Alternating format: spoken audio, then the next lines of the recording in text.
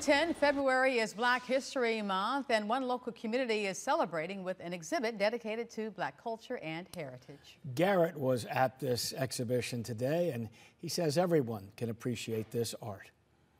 On Thursday, the Bonham Creative Arts Center unveiled their new Black History Month exhibit. We have asked our artists to contribute artwork that celebrates the Black culture. A lot of the artwork in this gallery today is done by Black artists that are local to this community, and so we're super excited just to celebrate that. One of those Black artists is Philip Blender. I lived in New Orleans. I was born and raised there. And he says that's where his love for art started. I got to walking around there and saw the portrait artists doing their work, and I said, God, that's what I would like to do.